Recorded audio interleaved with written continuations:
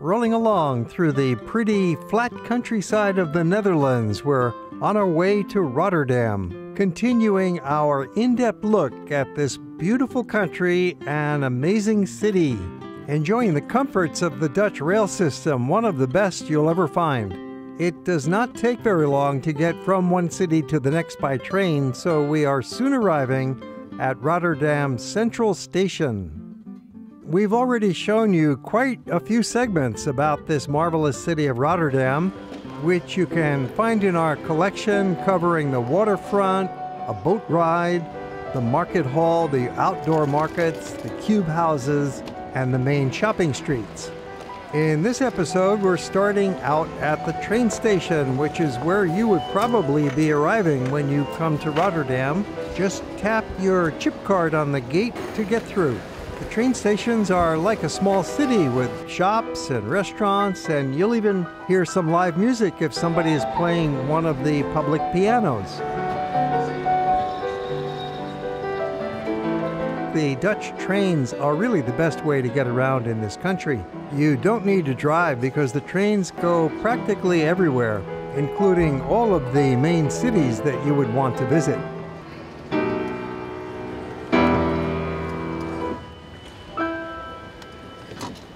Bravo, thank you.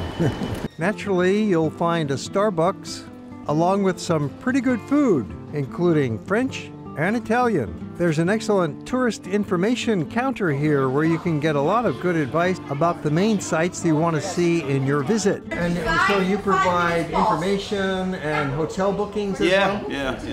Anything, Restaurants, exhibition, what's going on, you know. Well, it is all free what is here. Yeah. And you got also a tourist app I can give you if you like. Yeah. You can download on your mobile phone. Okay. What are some of the main highlights for a visitor to Rotterdam?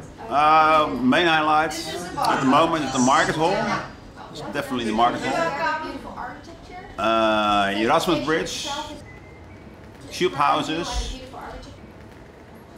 and the head of South. They call it Kop van Zuid. So architects like Renzo Piano, Rem Koolhaas, Norman Foster. And the pedestrian lanes? Yeah, pedestrian lane. The Lijnbaan is the first shopping street of Europe. It's very nice, still around there. And the Hoogstraat, also pedestrian zone. Yeah. The Hoogstraat has that lower level. It's interesting. Two it's called Beurstraverse. It's quite new, maybe 15 years, 1.5. And the library. And the central station where you're now. Yeah, central station. And the train service too, between cities is very quick. Every 15, 20 minutes. Yeah, to Amsterdam maybe 4 times an hour at least. Fastest train Intercity Direct is 45 minutes. 45 minutes? Yeah. Wow. And Schiphol Airport only 26 minutes, the fast one. So Rotterdam has been continuing to grow. Getting more popular every year, more tourists coming to Rotterdam. Only in the past was always Amsterdam only, but now it's Rotterdam getting more popular. Anyway, I hope you will enjoy your time here in Rotterdam. Okay, sir. Thank you so much. Central Station is the hub of transportation in Rotterdam, with many different train lines running through it. Intercity, local, trams, metro, light rail, and international. It's a busy place with over 110,000 passengers every day. The tram station out front is quite active with 8 different tram lines running through it. You'll quickly reach anywhere in town from the central station. When you get off the tram, tap your transit card on the machine. That way you're checked out. There are different kinds of tickets you can purchase. If you're just taking one ride, you can buy the 2-hour ticket, good for anywhere in the system with returns in a 2-hour period. Or you can buy the all-day ticket. Or if you're staying in the country for any time period, you'll want to purchase the OV chip card, and that's good on trams and metros, buses, and the intercity trains. Very convenient. And the cost is quite reasonable for the amount of rides that you can take. At the end of your visit to the Netherlands, you can get a refund on any unused portion. Standing in a busy traffic circle in the center of town with the Hilton Hotel behind me. Makes a very good place to stay. It's a beautiful 5-star modern hotel, and it's right in downtown and only 10 minutes walk from the train station, so it's really convenient. And within a few blocks, you've got the main pedestrian shopping malls, and the waterfront is only about a 10 to 15 minute walk away. There's a tram stop right in front of the hotel. The road behind the Hilton leads over to the main pedestrian street, the Lijnbaan, just 1 block away, shown in the red circle. Grand Hotel Central across the street is a less expensive option, a comfortable 3-star hotel with the same excellent location. Back out in front of the Hilton at the traffic circle fountain, it's called the Hofplein, and it's a busy spot with the trams going around it and lots of bicycles, especially at the morning rush hour. With several main streets crisscrossing here, people are heading off in all directions. On your visit, perhaps consider renting a bicycle. You can find them available at the train station and other places around town, and there are so many bicycle lanes. It's very safe. Just take the normal precautions. You're in a country where more people ride their bicycle to work than drive a car. Or just hop on a tram. Always a good way to get around town. We're going to take a ride down one of the main streets now, the Koolsingel, just to give you a quick idea of what the tram experience is like. It's a comfortable ride. After all, you're on steel tracks, so it's much smoother than a bus.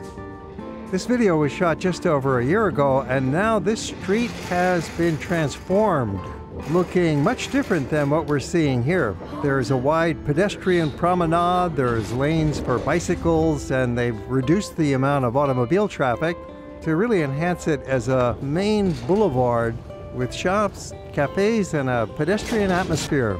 Rotterdam is constantly trying to make things better for the residents and for the visitors. Getting off at City Hall now, it's a good place to stop, and let me tell you a little bit more about Rotterdam and its attractions. There are very modern buildings here, and they are well planned, with apartments in the downtown area and some parks. And you've got the idyllic waterfront with the boat traffic and the apartments around it, and the Maritime Museum, as well as different walking routes that you can pick up on from the Tourist Information Office. Yeah, rush hour, morning rush hour, it's about 8 o'clock right now, so people are heading to work. Everybody is well trained and highly educated, and it's a motivated workforce. It's a real diversified economy. This is a busy city, and the downtown is quite compact. It's about 1.5 kilometers from one end to the other of the central downtown, and there's a lot to see here. There's museums, a variety of restaurants, you've got the waterfront, you've got the great architecture, this modern architecture, and it's got a lot of charm. There's sidewalk cafes everywhere. The pavement restaurants are extremely popular, and finding that this country is really a spectacular place to visit. You might not think of the Netherlands beyond Amsterdam in your travel plans, but you really should.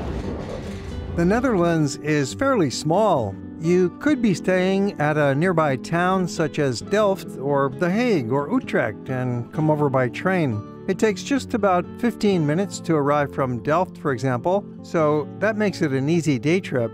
Or on the other hand, stay in Rotterdam for a couple of nights. That will give you time to poke around in the little streets where you've got some boutiques, art galleries, and unique little craft shops. Handmade items for sale, all sorts of interesting things in the little side lane. There's a boat ride in the harbor you'd like to take, and there's museums to see. There's a culture history museum, there's an excellent art museum. And that's where we are heading soon in the program, show you a couple of fine museums. To get there, we're taking a lovely route along a canal with a park on both sides, and more trams. This Westersingle Canal is just 1 kilometer long, which makes it quite easy to walk the full length of it. And you would enjoy it because of the parks along the banks of the canal. You've got some ducks quacking by. And also, it's an outdoor sculpture garden with fountains and benches and a wide promenade that makes for very easy and pleasant walking. It's called the Westersingle Sculpture Route and features 17 different statues by major sculptors, including Rodin. There is a tram route running parallel to the canal, but it makes a nice walk. On our return at the end of this program, we're going to show you what the tram ride looks like after we finish with our visits to the museums, which are coming up in a few minutes. If you're a college student on a group tour and traveling by train, you might even walk all the way here from the train station. It's just about 800 meters away, and let's hope they're heading for a hotel that's nearby. There are several nice hotels along the Westersingle. Maybe they'll get lucky and check into the Bilderberg Park, one of the nicer hotels in town. It's been around for 90 years and it's been thoroughly modernized. And this street and canal actually mark the western boundary of the busy part of downtown, with side streets leading from it back into the pedestrian zone, as we've shown you in our other Rotterdam movies. While walking along one block over, I noticed this nice little neighborhood park and happened upon a friendly local lady for a conversation. Tell me about Rotterdam. We're proud people, but we're also people, we rather work than play. Work first, then play. Most of the time we're very proud of our city. And I see you have a lot of pedestrian malls. It's very pedestrian friendly. Yes, that was one of the first cities who had that. That's a bonus, and I think for the shops and the malls as well. And now they're still wanting more shops, more malls. And everybody can see. No more. There's already so many empty spaces. How many clothing stores do we need? That's right. Yeah. Of course, there's always a need for affordable housing, right? And that's the part they keep on forgetting. They break them down, but they don't rebuild them. Yeah. So a lot of people are living above their means. Well, this is a beautiful street. This is typical of many of your streets, isn't it? With the trees and the outdoor cafes, pedestrian. Yeah, but that wasn't always the case. Oh? No, not too long ago. We had only one square. That's the one that looks onto the city hall. Sure. That was the only one that had terraces. That's not that long ago. And so now maybe 10, 15 years. Yeah, that's a nice and now improvement. Every self-respecting pub or restaurant needs to have a terrace, even if it's only 2 chairs.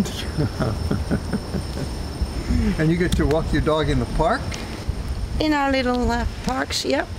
Here there's always something new. Something new, a new building. What's your dog's name? This is Twitter. Twitter. Twitter is a modern dog. Yeah. By name. Yeah. Okay. We're going thanks home a lot. for coffee. Have fun. Enjoy our city. Your travels will always be more interesting when you strike up a conversation with a friendly local. Back along Westersingle, we come upon that big statue by Picasso, which is the gateway to the museum quarter. The New Institute is one of the museums in this neighborhood, featuring architecture and digital design. Mostly it's a series of special exhibits inside the museum, and they do have a very nice cafe that you can go into without paying admission. Across the street is the Museum Boijemans van Beuningen, which is one of the major art museums in the Netherlands, an amazing collection that spans from the Renaissance and earlier right up through modern design. Take a good look here, however, because the museum is now closed for renovation until the year 2025. So we're giving you a good close look at some of the masterpieces in the video, and you can also find some of these pieces scattered around the city on temporary loan to other museums. They have a large collection of traditional Dutch landscapes. You'll see that ubiquitous windmill here and there, and portraits by some of the famous Dutch and Flemish artists such as Frans Hals and Rembrandt and Rubens, along with the Italian Renaissance and Baroque periods. Sometimes art can be very funny, especially when it looks like somebody is stuck down below, poking his head through a hole in the floor. A large Van Eyck, and a whole series of paintings by favorite native son, Vincent van Gogh, with some early work and later portraits. And he loved colorful vases loaded with bouquets of flowers.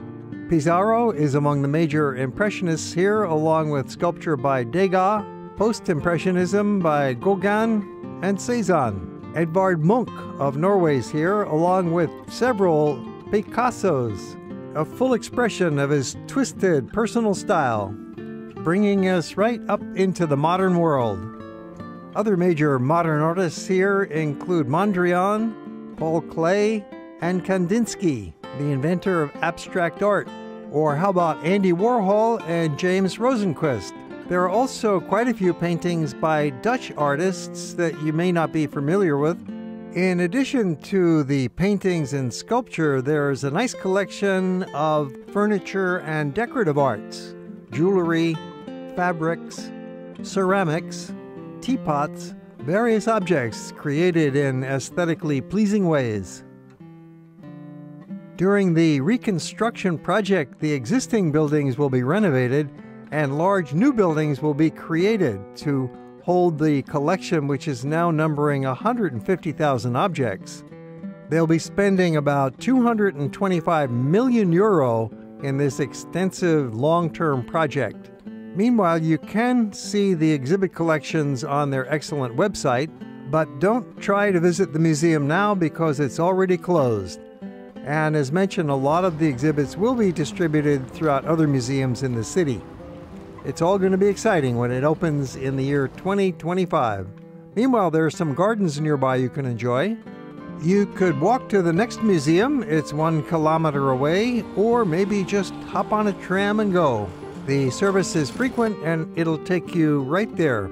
We'll show you another tram ride in a few minutes at the end of the program. The museum we are heading for next is all about people and culture history, called the World Museum in English, or in Dutch.